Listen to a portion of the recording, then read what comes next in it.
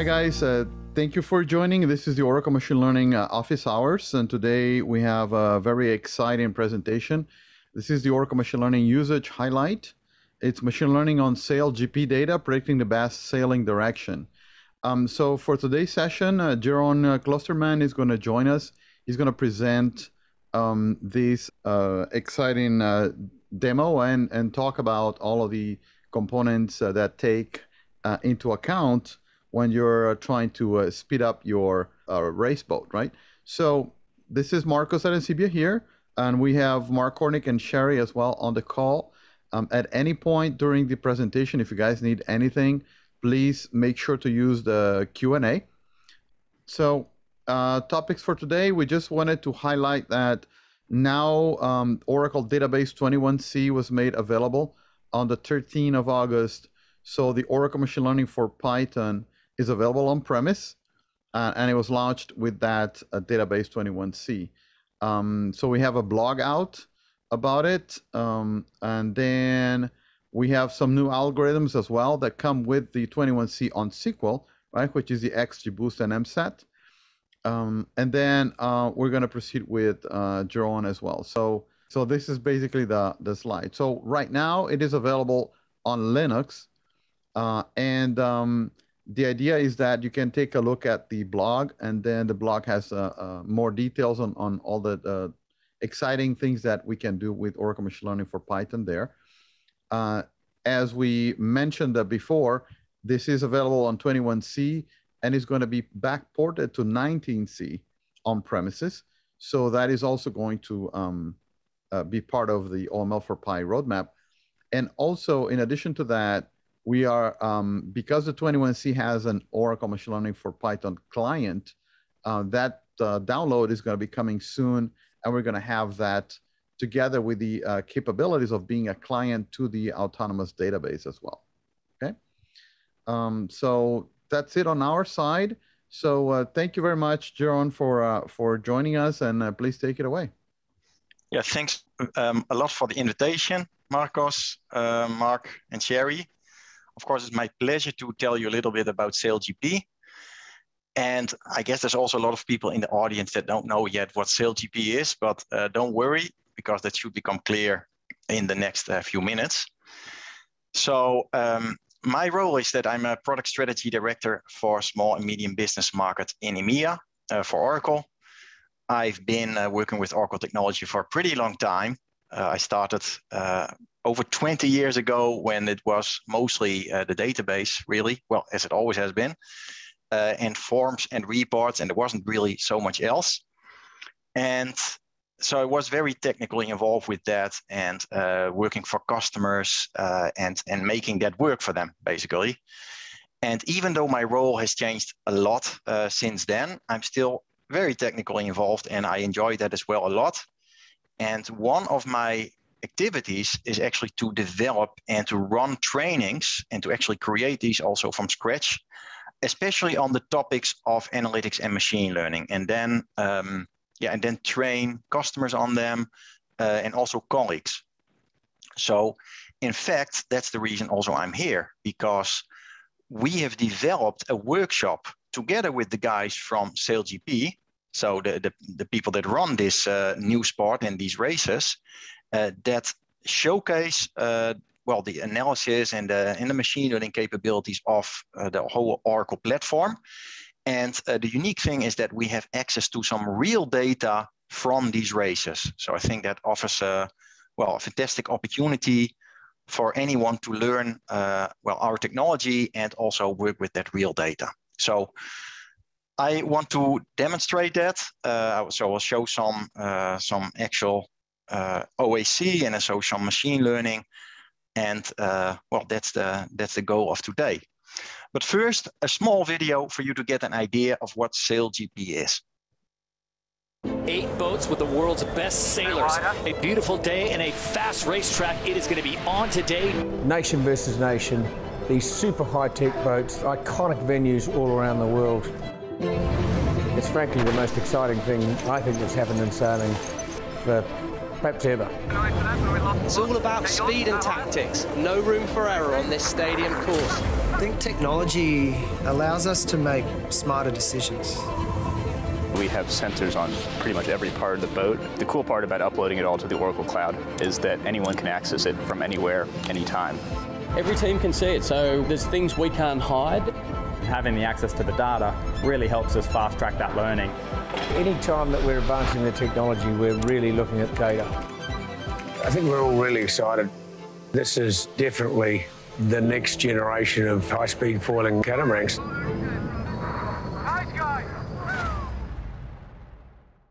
Okay, so I hope that gave you a little bit of an idea. This is all about high-tech catamarans. These are the fastest boats on the planet. They go over 50 knots. So for you guys there in the US, that's over 60 miles per hour. Must be pretty exciting, I think, to be on these boats. And what's so interesting is that they have hundreds or even thousands of sensors on them. And that's, of course, where we go in, because they produce all this data for us. You have sensors on wind speed, on the wind angle, or metrics on the sail, the angle of the rudders, anything you can imagine, coming from these 8 boats that are racing. And these sensors on average give about a value 5 times per second. So it's 5 hertz. So you can imagine that's a huge amount of data, literally gigabytes of data for each race. And data is central to everything in SailGP. So the design of the boats, the tuning, all the decisions that the sailors make while they're on the water, they want to sail the best possible race. All of that is based on data. So a very data intensive sport and very exciting stuff, I think. Now, about the relationship between SailGP and Oracle, that's pretty close, because this was created 2 years ago, this sport, by Larry Ellison. He's one of the founders, and Russell Couts, also a very famous name if you're at all in the sailing world. And they want to create an exciting new sailing sport that brought sailing more to the masses, to a wider audience, because it can be a bit hard to watch on TV, and they wanted that experience to be much more involved. So yeah, Oracle and SailGP work very close together. A lot of the software, this very demanding software and analytics and machine learning, all runs on Oracle Cloud infrastructure. And of course, this partnership also means that we were able to get this, this data from SailGP. So again, I think that's a unique opportunity for learning on real data. Okay, so what kind of cases, what kind of use cases do they have for this data at SailGP, and what products do they use? Well, you have to kind of distinguish between 2 cases. So first of all, there's everything that happens during the race. They use Oracle Streaming Analytics to calculate certain metrics in real time. And for example, the umpires or the referees, they use those calculated real-time metrics to decide when somebody needs to get a penalty, or maybe somebody's gone outside of the borders of the racetrack, the invisible borders, or maybe they haven't given priority to another boat when they should have done so. So all that comes from that, let's say, that real-time analytics. They also use that for the mobile application that anyone can download, by the way. So that's a big part of that vision of making sailing more available and more involved for all of the fans. Well, and there's a lot more cases, but we don't do that in the workshop that we developed. Okay, what we do in that workshop is what's called a post-race analytics, because everything, all this data that ends up in the autonomous data warehouse at the end of the race. So we have all these gigabytes of data there with all of those sensor values during the race. And what is the big use case for SailGP with the data? That is to improve the performance of the teams for the next race. So they want to have a very good look at that data, learn from it. If you didn't win, you want to look at the winning team, like, hey, how did you do this differently, certain parts of the race, so you can improve and you can imitate them, or you can do it better. So, and for that, we used autonomous data warehouse, the machine learning, the analytics with OAC. Right. So very quickly then, what is in this workshop, if you want to do that yourself, before we get to the machine learning part. So there are some things that are really important to analyze in this sailing competition. And one of them is the start of the race. Because if you get to there's this whole procedure before the start, before the race begins, but let's not get into that too much. But if you make a good start, you're over the line exactly at the start signal, and you are at a very fast speed and in a good position relative to the wind.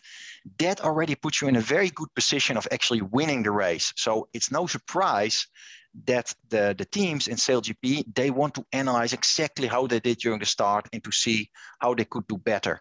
So in the workshop, that's also something the people can actually experience, right? How is it to be a data analyst for such a team, and see how they would analyze the start.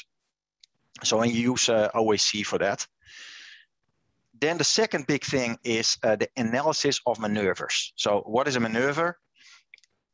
Well, you know a little bit maybe about sailing, or maybe nothing, but when a sailing boat changes its angle to the wind, or it goes through the wind, and first the wind is blowing against the left of the boat or the left of the sail, and then after the maneuver, it's on the right side of the boat, right? So they changed kind of the angle.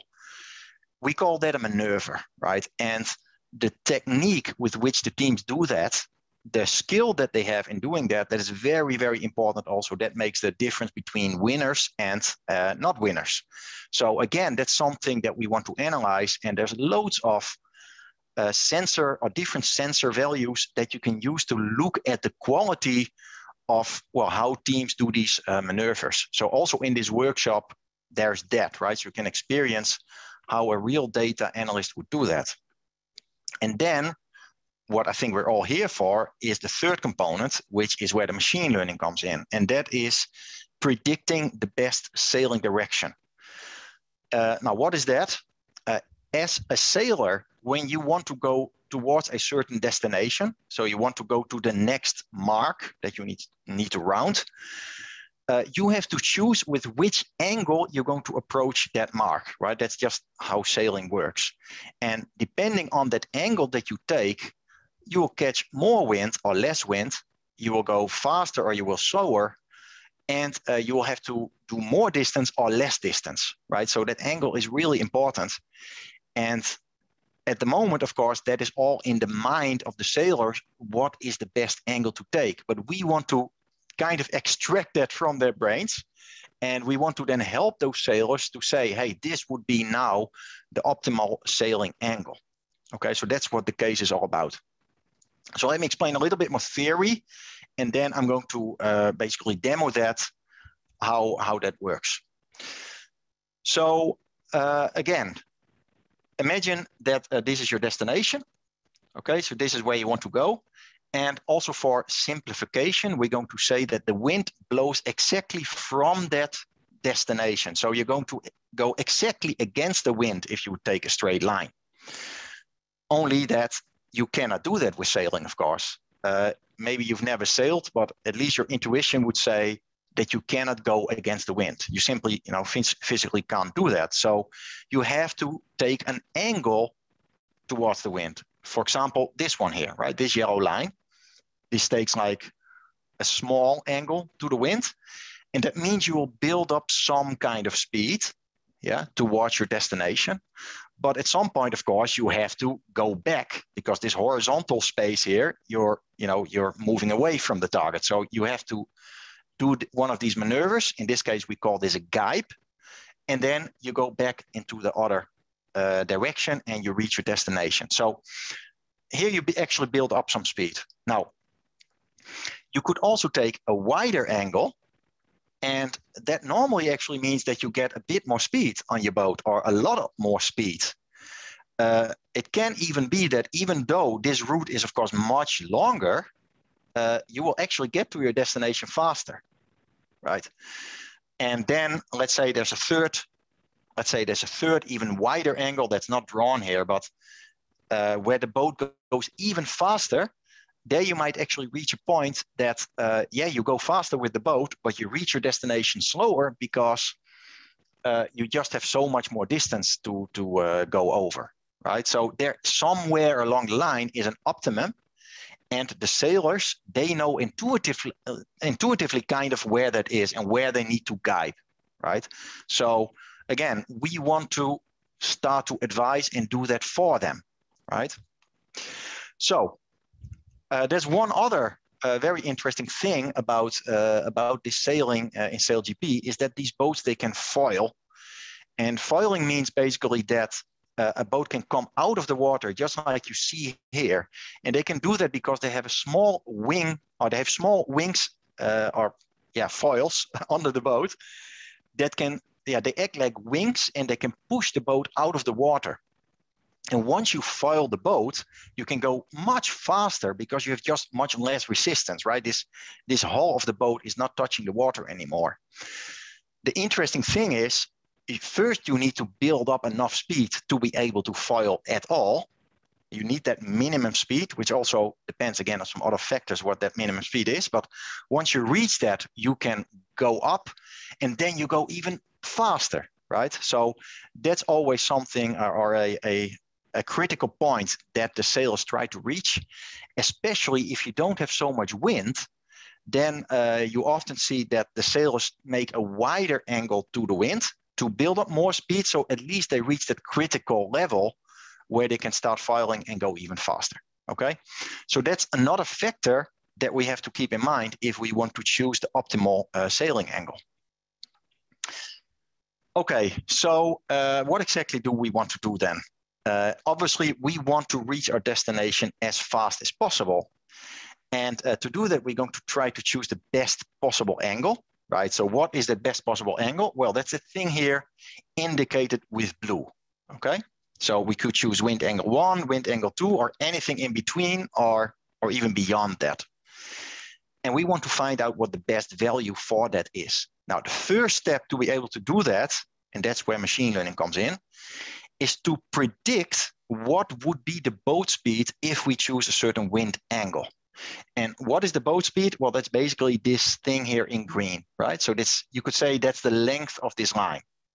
So wind angle 1 gives this speed, and wind angle 2 gets this speed, okay? So that's the first thing you would want to do to calculate that or to predict that in our case. And now I actually want to look at the audience because wind angle is an important factor that determines what boat speed we will reach. What do you think is the other important factor that determines the boat speed? Has anybody got an idea? Maybe you could put it in the chat.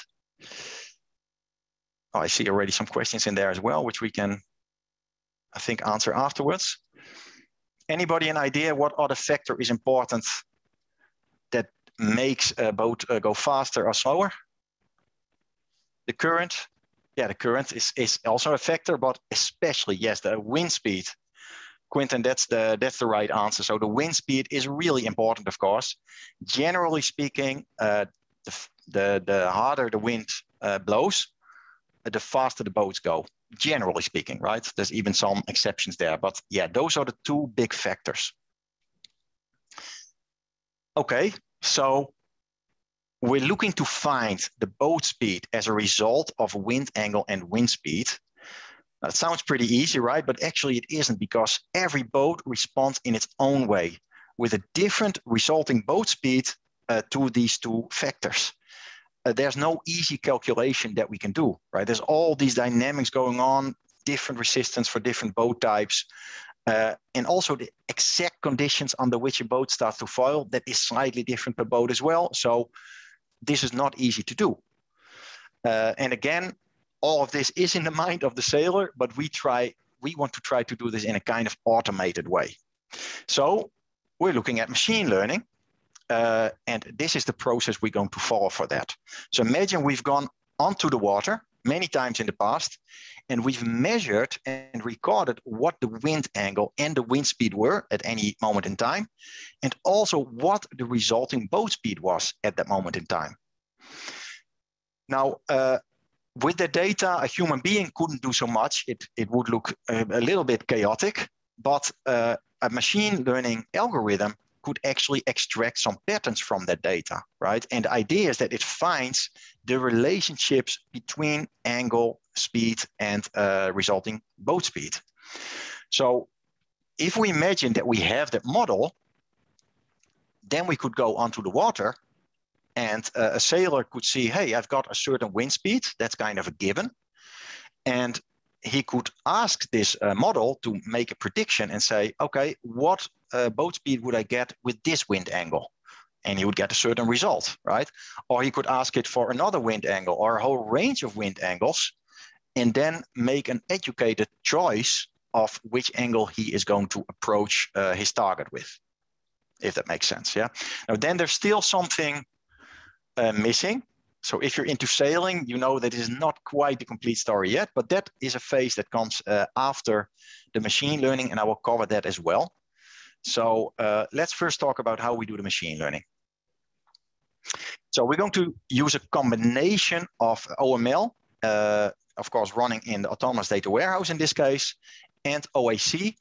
And the reason for that is that we wanted to just something that was as easy as possible to operate for this workshop, but it also makes sense for, well, for customers or from a business point of view, to choose technology that a lot of people can understand and that is fitting for a wide audience. So we're using AutoML that is basically hiding all that complexity for us. And that means that we don't have to get into any of this, well, this difficult stuff of machine learning really. And we're using also OAC to make visualizations simple. And here it also made sense to use OAC because SailGP is already using that for other cases as well. So what are we going to do in the demo? We are going to do a bit of data exploration. So we're going to look at that historical, all those measurements that we've done on the water. Then we're going to build a model on that with OML, with AutoML. Then we're going to, when we have the model, make predictions with it, given a certain wind speed, given certain wind angles, etc. And then we're going to do some smart visualization, okay, where we're going to do a little bit more complicated things.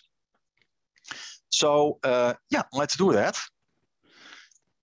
And I'm going to just open Oracle Analytics here.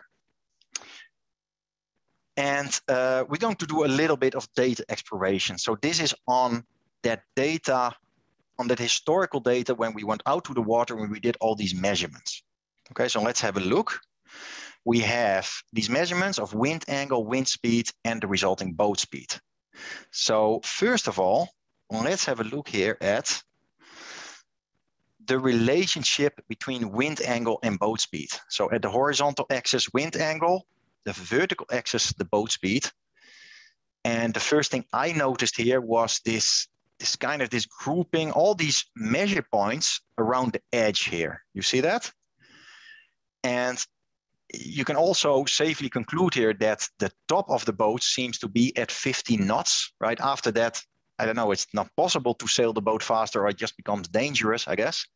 But there's like a top off. And also, if you see here the angle to the wind, so 0 to 90, that's going upwind, right? So that's what we're talking about here. Generally, if you have a wider angle to the wind, the boat goes faster, right? I already showed that in the chart as well. So there is this relationship between these two, but then there's also quite a lot of measurements going on below here that we don't quite understand. But that's, of course, because we're only looking at wind angle at the moment. We're not looking at wind speed or anything else yet. So now let's look at the relationship between wind speed and boat speed. So vertical, again, the boat speed, and now the wind speed is on the horizontal axis. So the wind speed gets higher, and then at some point, again, I'm looking at all these measurements on the edge. Do you see that there's this bump here suddenly? You see a sudden bump where the speed of the boat suddenly goes up. Does anybody have an idea what the reason for that bump could be? Why does this suddenly go up here? Yeah, fantastic, guys. That's foiling or flying indeed. So this is apparently where the boat suddenly starts to foil. And apparently you can already do that from about 7 knots of wind speed. But of course, I guess the boat is taking quite a wide angle towards the wind. Otherwise, that wouldn't be possible, right? So again, here we see, it seems there is a correlation, right? And it also that makes intuitive sense between wind speed and the boat speed. But again, there's all these measurements we don't quite understand. So now let's combine the two. And if we combine then the two here, so this is wind angle against boat speed, and then the color indicates the wind speed. Again, you kind of see that the lighter colors, the lower wind, result in the lower boat speed, and then you go with a higher wind speed, and that boat speed goes up. And also you see again that relationship between the wind angle and the boat speed. So both seem to have a correlation here with boat speed, as we would expect. But as a human being, we find it really difficult to find the exact relationship, right? So, and that is of course where machine learning is going to help us. So let's jump into the machine learning. So here I've used AutoML to find the relationship between these wind angle, wind speed, and the boat speed. So the F50, that's actually the name of the type of boat that they have. And I've built a model for that. So let's look at the configuration of this AutoML. We're basically saying boat speed is our target. Wind angle and wind speed are going to be the input variables for that. Okay, if I go back here in AutoML, you see that the resulting algorithm, well, I tried out different algorithms, right? I assume you've seen this a couple of times. But the AutoML has determined that this appears to be the best model. So the Gaussian support vector machine, again, without me getting into the specifics of machine learning at all. So I'm going to select this model, okay? Okay, so back in OAC, now of course we want to use that model and we want to make some predictions. So we're going to go to that model, we're going to go here to machine learning. And this is something I did earlier, right? I registered that model in OAC so I can start to use it as a simple end user without being a data scientist or anything. And now we can start to make some predictions with the data flow component in OAC. So that's just a way to manipulate data or to apply machine learning models. So let's have a look at well, no, first I want to do one more thing, actually. I want to have a look at this to predict. Because what am I going to predict? Am I going to predict one particular value? No, I want to predict a whole range of wind angles and a whole range of different wind speeds. So for that, I've created a little table. And let me just show that to you. That looks like this. Let me see. Yeah, so let's say that I want to predict all the angles, all the possible angles to the wind from 1 to 360 for the wind speed of 5 knots, right? So I get a complete picture for a wind speed of 5 knots. You see that? So these are just combinations, right, of wind speed and wind angle, and I don't know yet what the resulting boat speed would be. Okay, so I've done that for wind speed of 5, and now I do the same thing also for wind speed of 10. So these are just, let's say, placeholders. These are the values I want to be predicting from. Okay, so now I've done that. I can go to my data flow, the prediction data flow. And this basically takes that table that I had. You see that same table here at the left bottom. And it applies the model for each of the records in that table. So it takes wind angle, wind speed for each of these, and it makes prediction. It already done that here. See that? So actually these don't make much sense for such a, this is way too close to the wind. Okay, so you get practically no speed at all. But let's say we run this. So I've done that as well this morning, and we've run that. We've made all predictions. Now we have our results. And our results have been stored in this one. But let's have a look at that and let's make some visualizations. So now I'm going to create a line diagram for this. There we go. And I just need to make some small changes here. There we go. Let's have a look at this. So what do we see? On the horizontal axis, we have all these possible angles we can take to the wind. On the vertical axis, we have our predicted boat speed. So this basically tells us if we now go onto the water, we could already predict, if we take a certain angle, what the boat speed would be, right? We can see that here, and you see slight variations in the, and of course the color is the wind speed, right? The color is the wind speed. So if I go with a wind speed of 5 knots, you can see what the top speed of the boat would be. And you can also see at what angle that would be, right? So that's great. That's the machine learning component. But we're still missing something. So what we've now done, if you think about it, we've now used machine learning that, and we trained the model, and based on historical data, we can now predict what the value is of this green line, right? We know now the boat speed. We know the boat speed based on wind angle and wind speed. We can determine that with a prediction, okay? So that is great. And that's great that we could do this. But what we really want to know, of course, because if we could take a very wide angle, we get the highest boat speed, but we don't get fast to our target. What we really want is this purple line, right? Because this purple line, that tells us how fast do we make progress towards our target, which was directly against the wind, remember?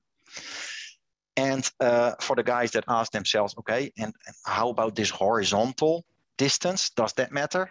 No, it doesn't really matter. We can practically ignore it because remember, we're going to guide about halfway and we will simply make up that horizontal space again. So that's not so interesting.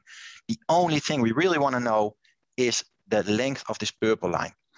So if we then go back to our high school, let's say our high school education, we know we can calculate these things with like cosine and well, I'm not sure how you say that in English. So some complicated mathematics. Do we need to do that now in OAC as well? And the answer is no, because we can do a nice visualization trick. And I'm going to show that to you. So if we now display this in a circular fashion, the same chart, now we're going to change this to a polar chart. That's a circular visualization. Okay. Now, what do we see here? Again, all these angles to the wind are now displayed in a circle. Isn't that nice, right? The resulting boat speed is the distance from the center, right? So these are like very, very high boat speeds here, for example. And the nice thing is, because this is now circular, the vertical component, so let's say the distance from the horizontal base here, that shows us the speed towards our target. So that shows us basically the value of the purple line. I hope that makes sense to you. I know I'm throwing a lot at you. And now we have our end result, because now we can read this. And for example, we can see if the wind speed is 10, so the line in green, and we take, and we look for the highest point, the highest vertical point on this line, we can reach a boat speed about like 17 knots. And then the optimum angle is, let's say 43, 44 degrees to take, right? So there we have our answer. That's the perfect angle at this wind speed. And if I go, for example, here to the higher wind speed of 25 knots, you see that the highest vertical spot, so the maximum speed towards our target that's possible, is about 36 knots. And we should take a different angle. Then we should take an angle of about 48 degrees. Okay, so we've done quite a lot of things here, right? So we've done machine learning to first calculate the boat speed, and then we changed the visualization of that to actually extract the component from that, which shows how fast we're going towards our target. So that's it. That's what I wanted to show you guys. Let me go quickly back to the presentation. I wanted to say that if you want to try this out yourself, you want to learn about machine learning or also about analytics, and you want to play with this data, you can do this on this URL at your own time. So this is an on-demand workshop. And we're also planning to run this again live pretty soon. So then you can have some people helping you as well live. And that's it. So I hope that was interesting for you guys. I'm not sure if we have any questions, Marcos or Mark. Yes, thank you very much, Jeroen. It was very, very interesting and really appreciate it. So we have a few comments, and we have one question in the Q&A. The first one is MSET2 or anomaly detection service being used to evaluate the data? That's a very good one. I know that our Oracle teams and our product teams are working very closely with SailGP as well. And I know they were looking also from anomaly detection at SailGP data. The thing is, I've never spoken with them what they actually do. I think they're using it to detect, like, hey, something is suddenly happening with these sensor values, something's going on, or this boat is about to crash, for example. And I think that would be a very nice case. Yeah, but that's all I know about it. Okay. Yeah. Yeah, that makes sense. There was another one we received via chat, actually, which was, are we transforming from their time series data? If we're transforming time series data. Yes, right. So there's, let me see how I interpret this. So it's really challenging, right? Working with the data that comes from these boats, because all these sensor values, very often you want to compare certain sensor values against each other. So for example, which angle am I to the wind and what is the wind speed, right? And you want to look at these together or do some kind of calculation together. But they actually don't necessarily come in from the sensor values at the exact same time. So there's all kind of data preparation going on to be able to kind of synchronize those. I'm not sure if that's an answer to the question, if that's the kind of time series the question was about. Yes, that makes sense. Yeah. And then another one is how angle between the target and starting point matters. Yeah. Okay. So I guess the question is, we took a simplification here and we said that the target is always exactly upwind, right? So that we just said as a simplification. Otherwise, it becomes even more mind-bogglingly complicated. Correct. But yeah, I believe you could basically just rotate the resulting chart that we created, the one with the radar chart. You could basically rotate that to get that result, right? So if your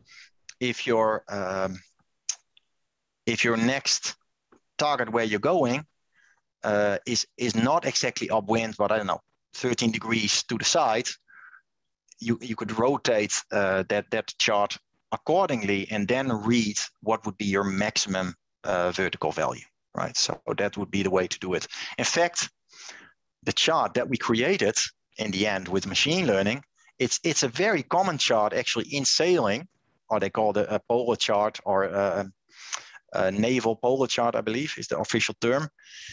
And they use it that way, right? So they can carry that on the boat and they can read off what would be the best angle to the wind to take to read that target, or to reach that target.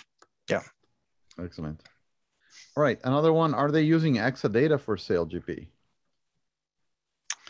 That's a good one. I am not totally sure. I'm not totally sure, actually. I don't know. Okay. No, I haven't heard about it, but that doesn't exclude it, I guess. Yeah. So you have to imagine I was involved with this creating the workshop from the data, but I'm not actually in the work for SailGP itself, right? In the actual the consulting work, let's say that. Yeah. Okay. Yeah. And then one comment would be, it would be interesting to compare these results with the results of physics-based models. Yeah. Yeah, that's an even a lot more a complicated approach, I guess, to this. And that would also be a way to maybe to reach this target. Yeah. So I agree. There's multiple ways to get to Rome, I guess. And also from that, if you have such a really complicated simulator, you could probably create a result like this. Yeah. Infinitely more complicated, but it would be possible. I know that that's actually at SailGP. That's also how they're designing the boats. So they use physical simulation to design components and to design the files, for example. So that is an application they're already doing at SailGP. Okay, excellent. Would your presentation be available to show at a sailing club meeting? I think so. Yeah, I think also this this case is actually completely generic, right? You could do this with any let's say measure data from any boat, and you could create this kind of output. So I think that would work. Yeah, you don't need to own an F50 for this to work, right? Right. Yeah. No, that's perfect. So John, if you wanted to to ping me afterwards, I can talk to Jeroen and get you the slides, for example. Right? That's something. Yeah, sure. But we're gonna put the links, right? In there. Okay. And I think that's about it in terms of questions. Good. Let's see. We got just thanks. Okay, excellent. So thank you very much again, Jeroen. It was an excellent presentation. You're welcome. We're gonna make sure that we get your link to the workshop and your slides in our Ask Tom page together with this recording. And thank you guys for joining, and talk to you guys next week. Thanks a lot, guys. Thank you. Bye-bye.